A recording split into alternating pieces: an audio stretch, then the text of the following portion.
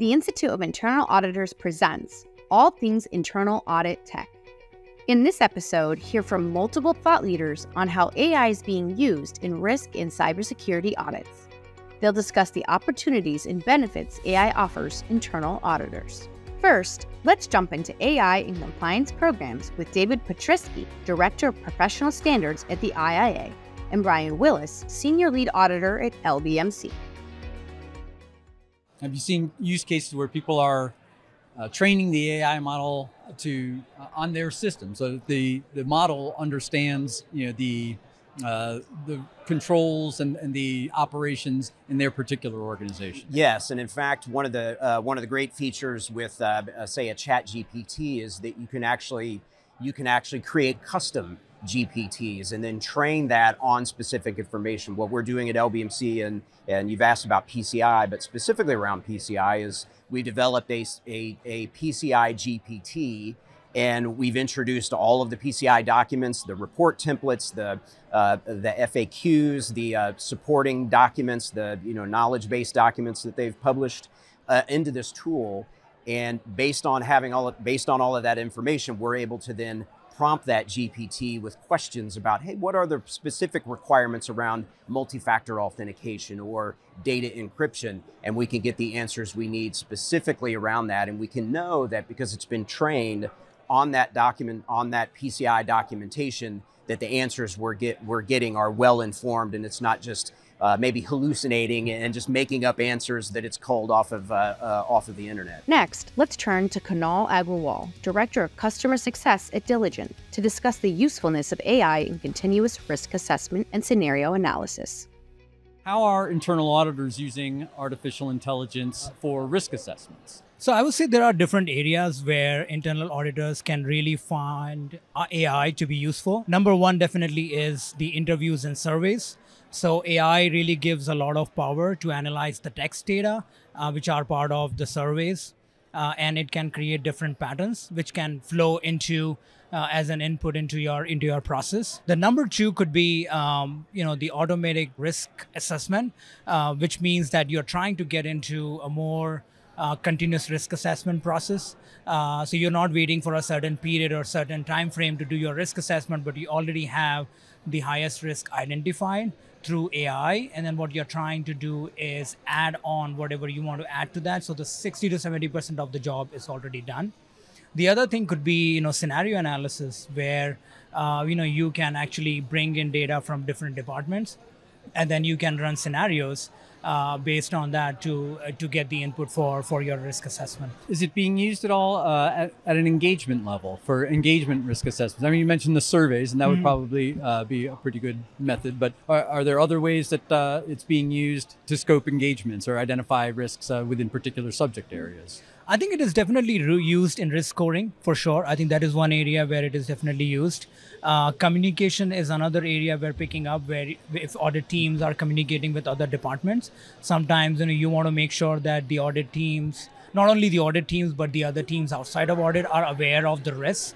So, it is also helping out in communication outside of the audit department. So there's engagement, there is risk scoring, and there's communication. Building on that, Wes Bluckick, Senior Manager at Grant Thornton, and Ethan Rohani, Principal at Grant Thornton, highlight how AI is being applied to enhance the risk assessment process, making it more dynamic and efficient.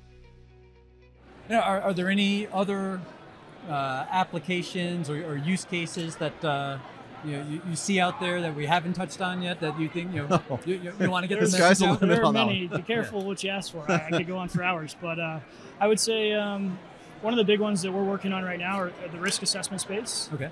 So there's a lot of opportunity for risk evaluation, risk identification, performing risk impact assessments, and doing scoring analysis. Will it forecast or estimate risk exposure? So we are working on a tool right now that'll actually do that. Really?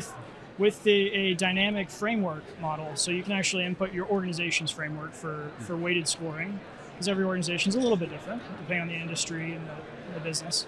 So you can input that information, and without giving away too much before we roll it out, it will allow you to help score and risk rank and pinpoint areas of focus.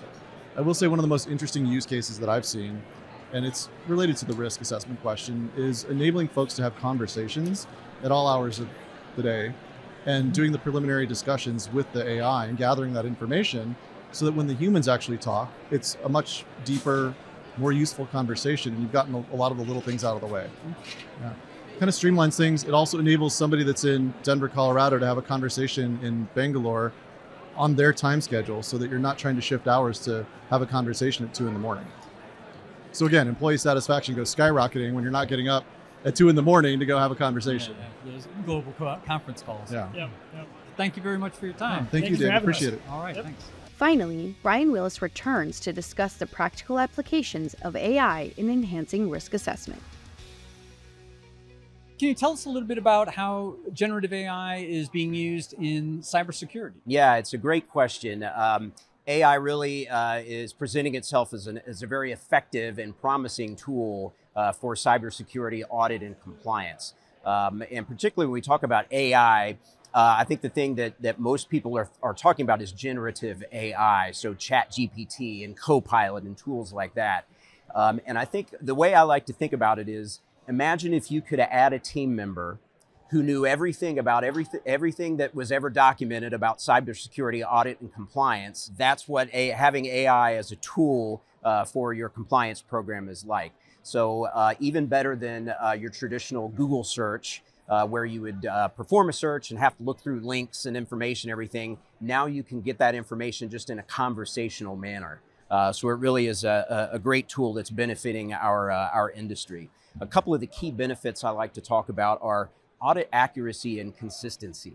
So just like with getting a Google search, you're able to go through documented information that's been published on the internet. The same way, that's where that information that a generative AI tool uses comes from, is straight from the internet. And so when you're having that conversation, it's like being able to get directly to that information without having to click through search links and things.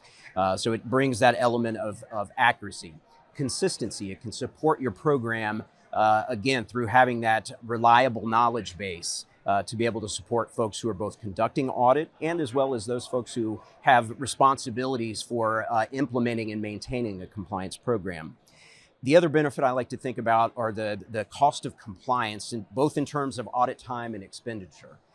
So at OBMC, we're using already a couple of tools to support and supplement our audit activities to where the tool allows us to review documentation, review evidence that our clients provide to us in a much more timely manner.